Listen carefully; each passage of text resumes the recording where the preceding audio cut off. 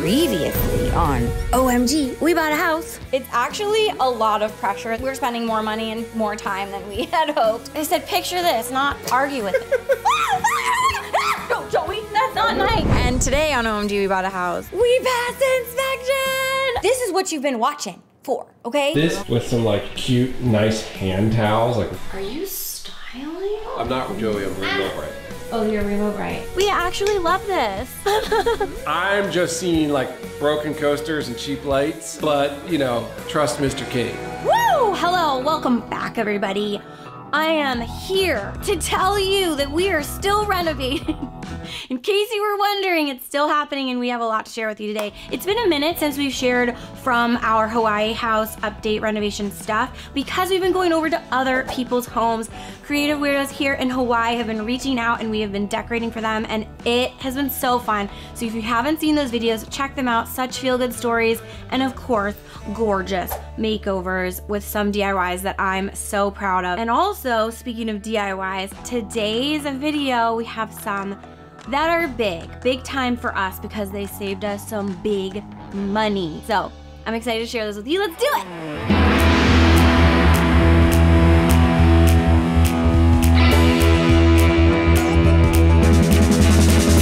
Can't wait to renovate. There's no time to go on dates. How will it turn out? OMG, we bought a house. On an island? Wait, what? It's our dream home. Hopefully. Mom, someone's at the door. Coming.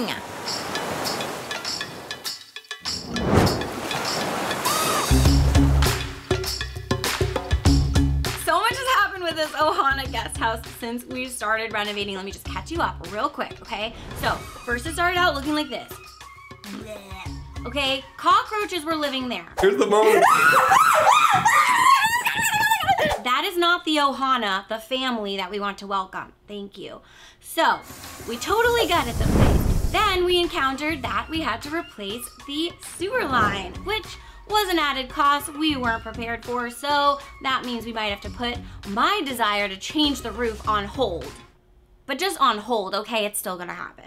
And then we reframed, added new doors and windows, put in some gorgeous faux beams in the main living area. We went and picked out some prefabricated cabinets and countertops, which are gonna look amazing and upscale, just you wait. We laid down the nice wide plank floor and decided on all the wiring for the house where all of our lights are gonna go. The jewelry of the room, the bling, the eyeballs. Am I trying out a new space bun do? Space Age Mini? Okay, anyways, these are sconce bulbs. As I've been shopping for lighting, guys, lighting, I love lighting. It's a moment, the jewelry of the room as I call it. But it's also really pricey if you want something statement making. So of course, did I see a DIY opportunity? Oh yeah.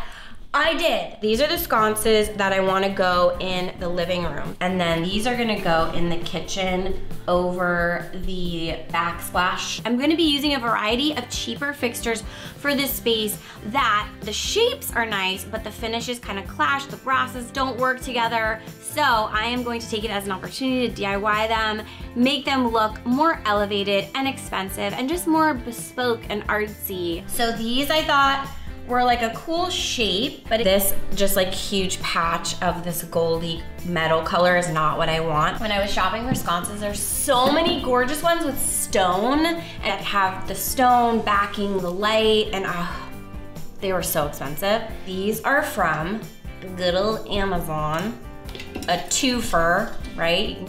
So much cheaper than the other statement making sconces I was looking at. So I'm gonna show you a quick DIY technique to make a plain looking sconce a beautiful art piece. And I'm gonna show you guys a really cool DIY with these sconces that I think is gonna look so good, like one of those high-end stone sconces.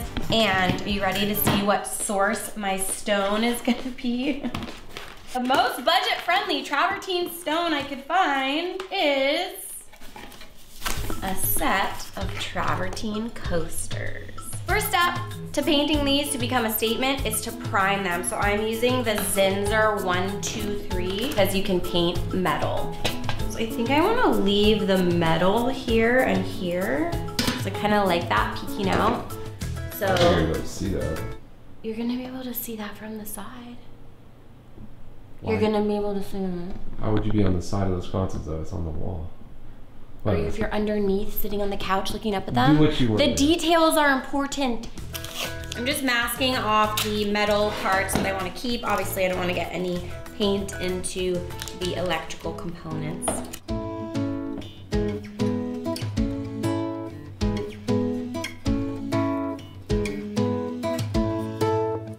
Okay, so in order to create my very upscale looking, cool, bespoke stone sconces, I need stone. These are inexpensive travertine coasters. I got a set of round ones and a set of these, like, they call it toast for, I guess, obvious reasons. I'm gonna put them in plastic bag, use a hammer, and see what smaller shapes I can get, because I want kind of like a, you know, like a this. I'm not looking for a ton of tiny little pieces here. I'd rather have some medium-sized or regular chunks that I can puzzle together. The size will complement the globe. It'll have kind of a postmodern look, and there's enough surface area to adhere them to the base. Now I'm just gonna try to puzzle it together. This light still has to be functional, so I'm not gonna cover up these little side screws that are part of the mounting process. And also I have the globe already screwed on to make sure that as I fit these in, it still can screw on.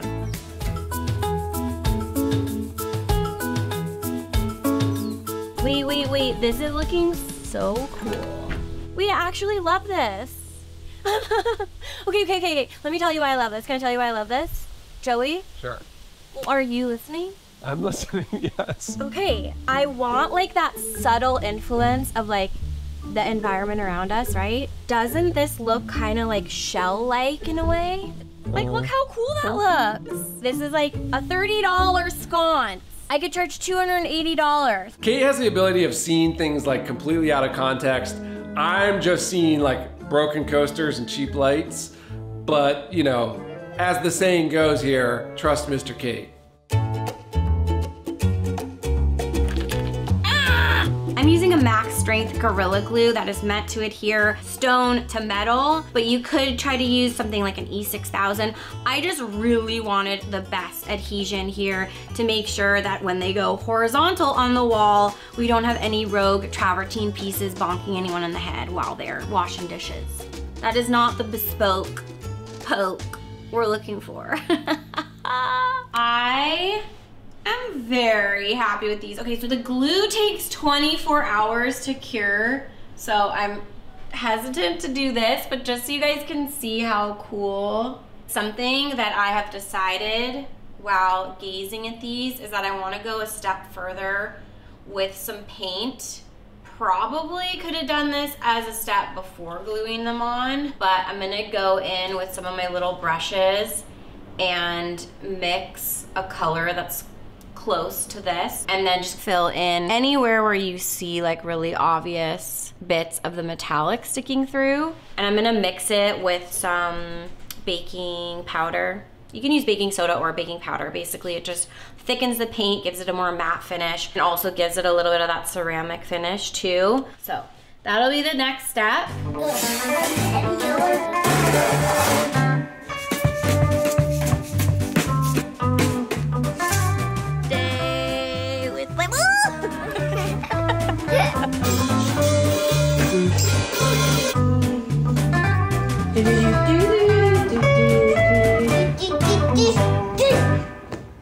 So fun. Hey, update on the columns. We're doing a bunch of hacks in this place to try to elevate the look of everything without elevating the budget of everything. You guys saw in the living room, we did this with the beams in the ceiling where we wrapped the trusses in wood that we had sandblasted to make it look like there's some like really old school, nice weathered beams in there, but they're fake. And we're doing the same thing on the columns. So before we just had these like red brick columns, nothing to write home about, and we're gonna actually dress them up as if they were made out of coral rock. Obviously it would be a ton of money to actually replace them with columns made out of coral rock. So this is a really cool hack. It's just cement pieces sort of poured in irregular flat shapes and then sponged on paint to sort of give it that texture look as if they were natural rocks. And then you can just glue them up around the whole column. And even, you know, they come in like corner pieces So you can actually do like corner wrapping, and we can just wrap the entire column, and it's gonna give the appearance as if we had made these columns out of solid rock, but they're actually not, and they're way less expensive. Oh, this looks so good in here. Look at this next to this beautiful color. Our finish is coming together. We've got electricity in here. Woo! So this is a thing that people do, right? You take a cool old vintage piece of furniture and you augment it to be a vanity. We found this on Facebook Marketplace for, I want to say it was only like 160 bucks, right? Less than that. You think? I mean, look at this piece. It's a real vintage piece. It's called a baker's table. You put your dough down in there? I know, doesn't it look like you probably put your dough down in there? This hardware is so cool. We're just positioning the sink right now where we want it, making sure it's, you know, obviously centered, but also in a good spot underneath the faucet, which is now fully installed. So I think this looks good. We'll do this piece of furniture with some like cute, nice hand towels, like real towels, like kind of float on top is gonna be so cute. Are you styling already? Joey, who is this Joey? You have to cut this thing open and you're talking to me about hand towels? We got our skylight in. Yeah. We're gonna put shelves Floating here shelves. for like towels and whatnot. This was excess from our backsplash and from our counters. Our nice fancy schmancy dimmers. We're gonna do an oil-based sealer on the top of this because I think that this was probably oil-based stain originally since it's such an old piece. So putting oil over oil is a better idea, especially in an area where it is gonna get droplets of water on it. If we put a water-based over an oil stain, it would also peel more easily. Gotcha. Okay, I'm gonna cut the hole. Okay. This cute little bathroom's gonna be cute. It's so cute. Ta ta ta ta ta.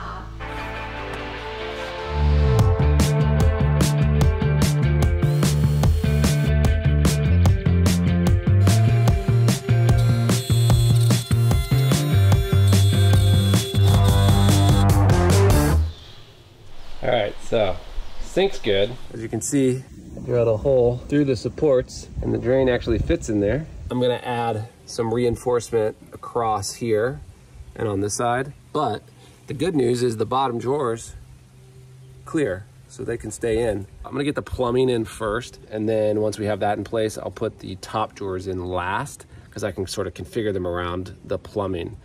So now that I have all my stuff cut, I'm going to put a coat of poly on it, and we should be good. All right, so for this baker's table, I'm just gonna go over it and sand it lightly, but I don't wanna take off the finish because that finish just looks aged and cool, and I'm okay with a lot of the little stains and whatever, but you know, just taking off that first layer of junk. And then I'm gonna just go ahead and put several coats of like a spar urethane on top of it, which is an oil-based sealant that will basically help protect it from any water that might splash onto it from the sink.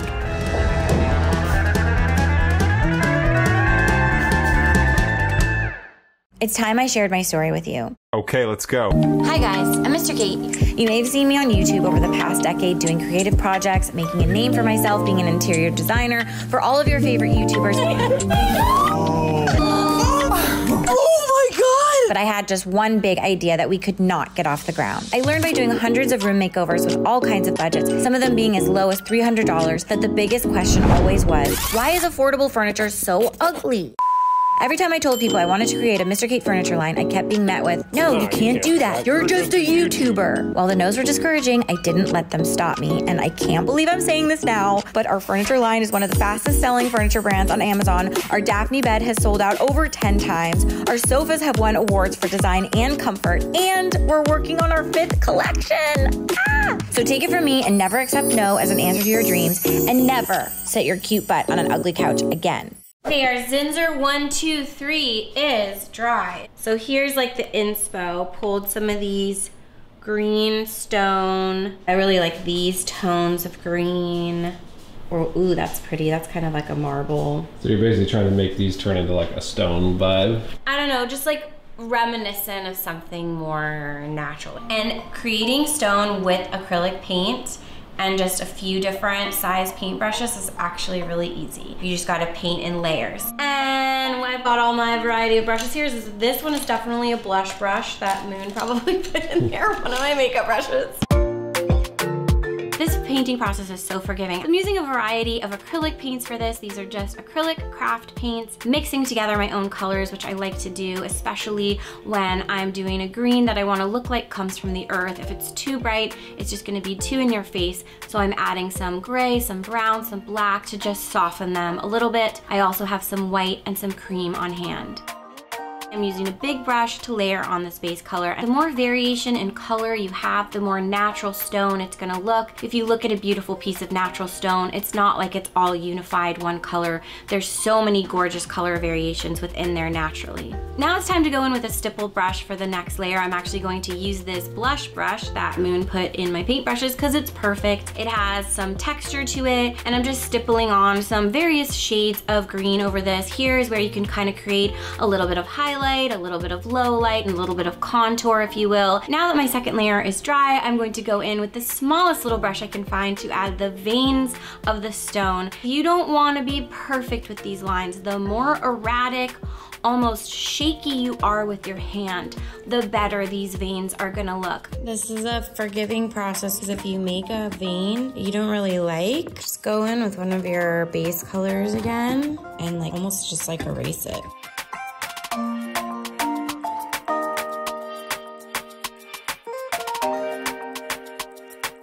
I found that this brush that has a really long, very thin tendril, nearly like a lock of hair, was the easiest way to get those hair-like strokes.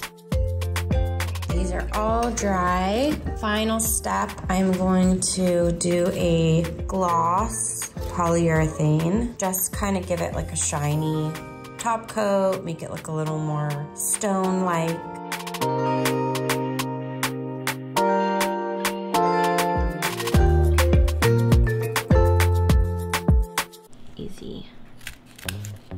So I need to do one more step on these travertine sconces. I really like the vibe of how they turned out, but I don't love that I can still see the little gaps between the pieces on the base. So I'm using this polymer clay, and I'm just using little pieces of it to press in between to really fill in those gaps, and then I'm going to paint over it with a travertine color, and I just think this makes it look that much more custom and well made.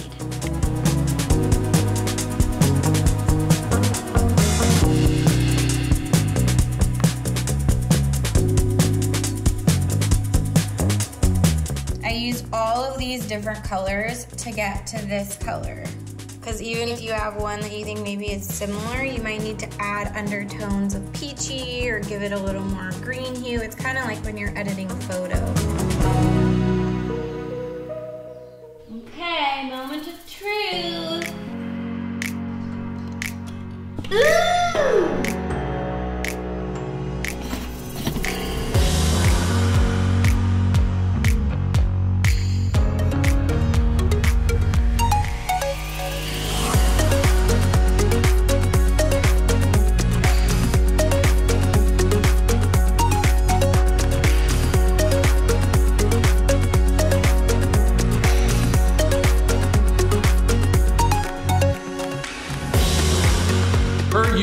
I'm pretty stunned at how quickly and effortlessly Kate painted those sconces and made them look awesome. Like, she's pretty special.